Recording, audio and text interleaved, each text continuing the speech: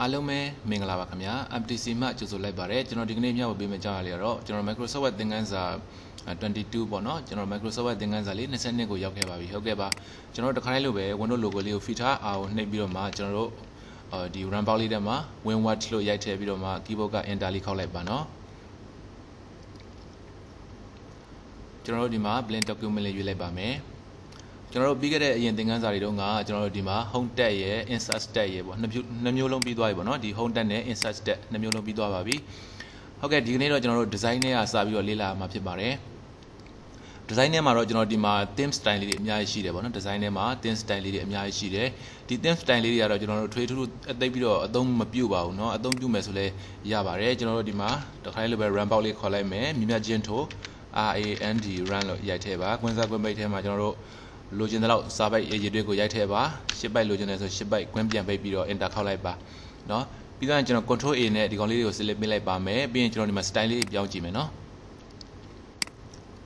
ဒီမှာ style လေးတွေပြောင်းလို့ရတယ်ဒီမျိုးလေးတွေလိုက်ပြောင်းလို့ရတယ်ဒီသူ့ရဲ့အခွဲလေးအနေနဲ့ဒီဘက်မှာလည်းကျွန်တော်တို့ document formatting ဆိုတာလေးရှိတယ်เนาะဒီကတစ်ခုပြောင်းလိုက်မယ်ဆိုလို့ရှိရင်ဆိုကြပါစို့ကျွန်တော်တို့ဒီမှာ office ဆိုပြီးတော့ရွေးလိုက်မယ်ဆိုရင်ဒီမှာ office နဲ့ပတ်သက်တဲ့ခေါင်းစဉ်လေးတွေ title လေးတွေကျွန်တော်တွားပြီးတော့ပုံစံလေးရွေးလို့ရတယ်ဒါလေးတွေကတော့ကျွန်တော်သိပြီးတော့အသုံးမပြုဘူးပေါ့เนาะသိအသုံးမပြုဘူးတကယ်လို့လိုအပ်တယ်ဆိုလို့ရှိရင်လည်းအသုံးပြုလို့ရပါတယ်เนาะသိပြီးတော့ထူးခြားမှုမရှိဘူးပေါ့နောက်တစ်ခါကျွန်တော်ဒီမှာ color ပေါ့เนาะ color ဆိုလို့ရှိရင်လည်းကျွန်တော်တို့အရောင်လေးတွေပြောင်းလို့ရတယ်ဒါပေမဲ့ဒီ color လေးတွေကကျွန်တော်တို့ဒီ format ပေါ့နော်ဒီစလုံး font ရဲ့ကျွန်တော်တို့ color ကိုပြောင်းတာတော့မဟုတ်ပါဘူးเนาะဒီ font ပေါ့ font ဆိုလို့ရှိရင်လည်းကျွန်တော်တို့ဒီမှာ home နဲ့က font နဲ့အတူတူပဲเนาะကျွန်တော်တို့ home နဲ့မှာပြောင်းတဲ့ font နဲ့အတူတူပဲဒါပေမဲ့ design ထဲမှာလည်းသူက font လေးထည့်ပေးထားတယ် font ထဲမှာဆိုလို့ရှိရင်လည်းကျွန်တော်ကြိုက်တဲ့ design လေးတွေဒီမှာ English font လေးတွေပေါ့เนาะ English စာဆိုလည်း English စာ font လေးပုံစံလေးတွားပြောင်းလို့ရပါတယ်နောက်တစ်ခါကျွန်တော်တို့ဒီမှာparagraph spacing paragraph spacing ကလည်းပဲကျွန်တော်တို့ဒီ home ထဲက spacing နဲ့အတူတူပဲကျွန်တော်ဒီမှာ spacing အကြောင်းလေးကျွန်တော်ပြောခဲ့တယ်အရင်ပေါ်တော့သင်ခန်းစာတွေတုန်းကကျွန်တော်တို့ line in paragraph spacing ဆိုလေးပြောခဲ့တယ်ဒီ design တွေကပါတဲ့ဒီ spacing လေးကလည်းအဲ့တိုင်းပါပဲเนาะကျွန်တော်တို့ဒီစာပိုက်အစိတ်အကျဲလေးတွေပြုလုပ်တဲ့နေရာမှာကျွန်တော်အသုံးပြုတာဖြစ်ပါတယ်နောက်တစ်ခုကကျွန်တော်ဒီမှာ effect เนาะ effect လေးတွေလည်းရှိပါတယ်ဒီ effect လေးတွေကတော့ကျွန်တော်တို့ဒီစာပိုက်ဒီမှာတော့ကျွန်တော်အသုံးပြုတာတော့မရှိဘူးเนาะ okayနောက်တစ်ခုကကျွန်တော်ဒီမှာအသုံးပြုတာဘာလဲဆိုတော့ watermark ပေါ့နော် watermark ဆိုတာဘာလဲဆိုတော့ရေစာလေးတွေကျွန်တော်အသုံးပြုတာကိုယ့်ရဲ့ဒီပေါ့နော် sign နာမည်လေးပဲဖြစ်ဖြစ်ကိုယ့်ရဲ့သင်္ကေတလေးပဲဖြစ်ဖြစ်ကိုယ့်ရဲ့နာမည်လေးပဲဖြစ်ပေါ့နော်ကိုရေးလိုက်တဲ့စာရွက်ရဲ့နောက်ခံနေရာမှာကျွန်တော်တို့ watermark ရေစလုံးလေးတွေပေါ့နော်ရေစာလေးလို့သုံးတာပေါ့ကျွန်တော်တို့ဆိုရင်ရေစာလေးတွေထည့်လို့ရတယ်เนาะကျွန်တော်ဒီမှာ watermark ဆိုတာလေးကိုတစ်ချက်နှိပ်ပါwatermark ထဲမှာသူကပုံစံလေးတွေပြထားတယ်ဒီမှာဒီဇိုင်းပုံစံလေးရှိတယ်ဒီလိုမျိုးကန့်လန့်ပြတ်ပုံစံမျိုးလေးတွေရှိတယ်ပေါ့နော်သူကြိုက်တဲ့ပုံစံလေးယူသုံးလို့ရပါတယ်ဒီထက်ကကျွန်တော်ဒီမှာဒီဇိုင်းပုံစံလေးရွေးမယ်ဆိုရင်လည်းသူ့ကိုတစ်ချက်နှိပ်လိုက်ပါဒီမှာကျွန်တော်တို့အောက်ကမှာရေစာပုံစံမျိုးလေးထင်နေတာကိုတွေ့ပါလိမ့်မယ်ဒါပေမဲ့ဒီစာလေးကိုကျွန်တော်ပြန်ပြောင်းမယ်သူပေးထားတဲ့ပုံစံလေးကိုကျွန်တော်မကြိုက်ဘူးကိုယ်ပိုင်စလုံးလေးပြောင်းမယ်ဆိုရင်ကျွန်တော်တို့ပြန်ပြီးတော့ပြောင်းလို့ရပါတယ်ကိုပိုင်ပေါ့နော်နာမည်လေးထည့်ခြင်းနဲ့ကိုပိုင်စလုံးလေးရေးခြင်းနဲ့ဆိုလို့ရှိရင်တော့ကျွန်တော်တို့ဒီမှာ custom watermark ဆိုတာလေးကိုတစ်ချက်နှိပ်ပါ custom watermark ကိုတစ်ချက်နှိပ်လိုက်တဲ့အခါမှာကျွန်တော်တို့ဒီမှာtext ဆိုတဲ့နေရာလေးမှာကျွန်တော်ဒါလေးကိုပြန်ပြီးတော့ select ပေးလိုက်ပေါ့နော် select ပေးပြီးတော့ဖြစ်လိုက်ပေါ့နော် keyboard က delete နဲ့ဖြစ်လို့လည်းရတယ် paste နဲ့ဖြစ်လိုက်လို့လည်းရတယ်ပြီးလို့ရှိရင်ကျွန်တော်ဒီနေရာလေးမှာကိုယ့်ဟာနဲ့ကိုယ်စိတ်ကြိုက်နာမည်လေးတွေသတ်မှတ်လို့ရပါတယ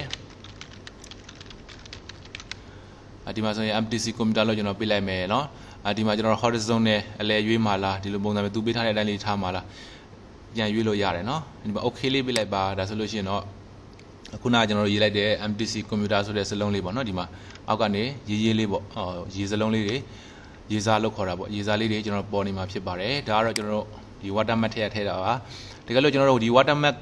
ရေးစားလေးတွေကျွန်တော်မလိုအပ်တော့ဘူးမလိုချင်တော့ဘူးဆိုရင်ကျွန်တော်ဒီမှာ remove watermark ဆိုတာလေးရှိပါတယ်သူ့ကိုတစ်ချက်နှိပ်လိုက်ပါအဲဆိုရင်ကျွန်တော်ထည့်ထားတဲ့ဒီအောက်ကရေစာလေးကပျောက်သွားမှာဖြစ်ပါတယ်နောက်တစ်ခုကကျွန်တော်တို့ဒီမှာ page color ပေါ့နော် page color ဆိုတာစာရွက်ရဲ့အရောင်ပြောင်းတာပါဒီစာရွက်ကကျွန်တော်ပုံမှန်အားဖြင့်ဆိုရင်အဖြူရောင်လေးပဲပေါ်မှာပါကျွန်တော်ဒီမှာ page color ထဲမှာ color လေးတွေတွားရွေးလို့ရပါတယ်ဆိုကြပါစို့ကျွန်တော်ဒီမှာအဝါရောင်လေးရွေးလိုက်မယ်ပေါ့နော်ဒီ page color ကကြတော့ကျွန်တော်တို့ကစာရွက်ကအဝါရောင်နဲ့ထုတ်မယ်ဆိုလို့ရှိရင်ကျွန်တော်တို့စလုံးလေးတွေကထင်သာမြင်သာရှိမှလားဒီလိုမျိုးလေးအတွက်ကျွန်တော်တို့ကဒီ page color လေးနဲ့ချိန်ကြည့်တာပါเนาะတကယ်တမ်းကျွန်တော်တို့စာရွက်ထုတ်တဲ့အခါမှာတော့ဒီ page color လေးကအရောင်လေးကပါလာမှာမဟုတ်ပါဘူးเนาะ Okay ပါနားလည်မလို့ထင်ပါတယ်เนาะကျွန်တော်ဒီ pig color ဆိုတဲ့ဒီအယောင်လေးတွေအဝါရောင်လေးတွေနောက်ခံအယောင်ပြောင်းတာကကျွန်တော်စာရွက်ထုတ်တဲ့အခါမှာဒီအယောင်ကမပါလာဘူးဒါပေမဲ့လို့ကျွန်တော်တို့ကစာရွက်မှာလည်းစာရွက်ထုတ်တဲ့စာရွက်မှာအဖြူရောင်ရှိတယ်အဝါရောင်ရှိတယ်စိမ်းရောင်ရှိတယ်ပေါ့အပြာရောင်ရှိတယ်ပုံစံလေးတွေအယောင်လေးတွေအမျိုးမျိုးရှိတယ်လေကျွန်တော်တို့စာရွက်တွေမှာလည်းအဲ့လိုမျိုး color နဲ့စာရွက်တွေနဲ့ကျွန်တော်တို့ကထုတ်မဲ့အခါမှာကိုရေးထားတဲ့စာလုံးလေးဟာ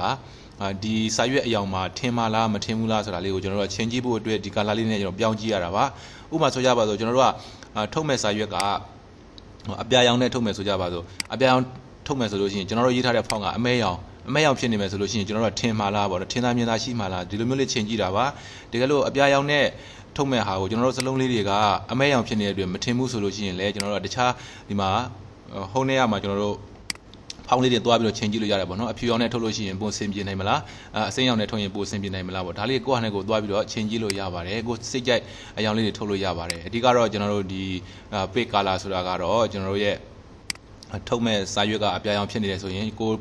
ရေးထားတဲ့ဖောင်းရဲ့အယောင်နဲ့ကိုက်ညီမှုရှိမရှိဆိုတာကိုပြန်စစ်ဖို့အတွက်ပဲ pig color လေးကိုသုံးတာပါဒီအယောင်ကကျွန်တော်စာရွက်ထုတ်တဲ့အခါမှာမပါပါဘူးเนาะ okay အဲ့ဆိုလို့ရှိရင်နောက်တစ်ခုက page border page border လည်းပဲကျွန်တော်တို့အရင် insert ပေါ့နော် insert တစ်ထက်မှာကျွန်တော်page border sorry home ထဲမှာပေါ့နော် page border လေးပြောခဲ့ပါတယ် home ထဲမှာဆိုလို့ရှိရင်ကျွန်တော်ဒီမှာ border တွေပေါ့နော် border and shading ဆိုတာလေးရှိတယ်ဒီထဲမှာကျွန်တော်တို့ border and shading နဲ့ဝင်ပါဒီထဲမှာကျွန်တော် page border ဆိုတာလေးကျွန်တော်ပြောခဲ့ပါတယ်နော်ဒီမှာတော့ကကျွန်တော် page border အကြောင်းကိုကျွန်တော်အသေးစိတ်ပြောခဲ့ပါတယ်ဒီမှာလည်းပဲအခုနေ့ကျွန်တော်လေ့လာရတဲ့ design ထဲမှာလည်း page border ဆိုပြီးတော့ပါလာသေးတယ်ပေါ့တူတူပါပဲနော်ဘယ်ဟာဖြစ်အတူတူပဲဒီ page border ထဲမှာလည်းသွားလိုက်လို့ရှိရင်ဒီ page border ထဲရောက်ထားပဲနော်တူတူပဲဒီထဲမှာကျွန်တော်တို့ box ကလေးကိုရွေးပေါ့နော် border ဆိုတော့ကျွန်တော်ဘောင်ကိုပြောတာပါနော်ဘေးကဘောင်လေးခတ်တာပါဒီမှာ box ကိုရွေးပြီးသွားလို့ရှိရင်ကျွန်တော်ဒီမှာကြိုက်တဲ့ line လေးတွေကိုရွေးပါပြီးရင် okay လို့ပေးလိုက်ပါဒါဆိုလို့ရှိရင်ကျွန်တော်တို့ကဘောင်လေးတွေခတ်သွားမှာဖြစ်ပါတယ်တခြားကျွန်တော်တို့ဒီ box ထဲကမှာပေါ့နော်ကျွန်တော်တို့ဒီ style နဲ့ကမကြိုက်သေးဘူးဆိုလို့ရှိရင်လည်းတခြားဒီမှာကျွန်တော်တို့ art ဆိုတာလေးရှိပါသေးတယ်ဒီ art ထဲမှာကြိုက်တဲ့ပုံစံလေးတွေ design လေးတွေသွားရွေးလို့ရပါတယ်ဒါတော့အရင်သင်ခန်းစာတွေကိုပြန်ပြီးတော့နည်းနည်းလေးပြန်နှွှေးလိုက်တဲ့သဘောပါနော်အရင်သင်ခန်းစာတွေမှာကျွန်တော်ဒီအပိုင်းလေးတွေကိုအသေးစိတ်ကျွန်တော်ပြောပြခဲ့ပြီးဖြစ်ပါတယ်နော်okay ဒီထက်ကနေပြီးတော့မှဆိုကြပါစို့ကျွန်တော်ဒီအယောင်လေးဒီထက်ကဒီကောင်းလေးတစ်ခုရွေးလိုက်မယ်ပေါ့နော်ဆိုကြပါစို့ okay ပြီးသွားရင် okay လို့ပေးလိုက်ပါဒီလိုမျိုးလေးပေါ့နော်ဒါပေးကနေဘောင်လေးတွေတက်ထားပါဘောင်ပုံစံမျိုးလေးတွေကတော့အများကြီးရှိတယ်နော်ဒီမှာဘောင်ပုံစံလေးတွေအများကြီးရှိတယ်ကိုကြိုက်တဲ့ဒီဘောင်လေးတွေကိုသုံးလို့ရပါတယ်နော်ဆိုကြပါစို့ဒီကောင်းလေးသုံးမယ်ပြီးရင် okay ပေးလိုက်ဒီလိုမျိုးလေးပါစိတ်ကြိုက်ကိုယ့်ရဲ့ကိုယ်သဘောဆန္ဒရကိုဟာနဲ့ကိုစိတ်ကြိုက်သုံးလို့ရပါတယ် okay ဒါတော့ပေးပေါ်တာပါဆိုတော့ကျွန်တော်တို့ဒီ design ထဲမှာတော့အများကြီး true လေးလာစီရတော့မရှိဘူးเนาะဒီနောက်ပိုင်းလေးတွေဆိုလို့ရှိရင်နည်းနည်းစီပဲဟောအသုံးပြုရတာရှိပါတယ်ဒါပေမဲ့အများကြီးမရှိတော့ဘူးကျွန်တော်ဒီမှာ layout ထဲမှာတော့နည်းနည်းလေးပြောစရာလေးတော့အများကြီးရှိတယ်ပေါ့ဆိုတော့ကျွန်တော်တို့ဒီ Microsoft Word မှာအဓိကကျွန်တော်တို့ home ရယ် insert ရယ်ဒီနှစ်ခုကိုကျွန်တော်တို့ကျွမ်းကျင်ပေါ့နော်ကျွန်တော်အရင်သင်ထားခဲ့တဲ့သင်ခန်းစာတွေကိုတေချာလေးလေ့လာခဲ့တယ်ဆိုရင်ကျွန်တော်တို့စာရိုက်အတွက်တော်တော်လေးအဆင်ပြေနေပြီပေါ့နော်တော်တော်အဆင်ပြေနေပါပြီဆိုတော့ကျွန်တော်တို့ဒီနေ့သင်ခန်းစာမှာ design ဆိုတဲ့အပိုင်းလေးတွေကိုကျွန်တော်တို့အကုန်လုံးလေ့လာပြီးသွားဖြစ်ပါတယ်နောက်တစ်ပတ်သင်ခန်းစာမှာတော့ကျွန်တော်တို့ဒီ layout ထဲကသင်ခန်းစာလေးတွေကိုလေ့လာရမှာဖြစ်ပါတယ်နော်ဟုတ်ကဲ့ပါအဆင်ပြေကြပါစေเนาะတကယ်လို့အဆင်မပြေဘူးဒီသင်ခန်းစာနဲ့ပတ်သက်ပြီးတော့နားမလည်တဲ့အပိုင်းလေးတွေရှိလို့ရှိရင်လည်းဒီဗီဒီယိုဖိုင်ရဲ့ comments မှာမေးထားလို့ရပါတယ်ညီကောင်မောင်နှမများအားလုံးပဲမင်္ဂလာရှိသောနေ့ရက်လေးဖြစ်ပါစေခင်ဗျာ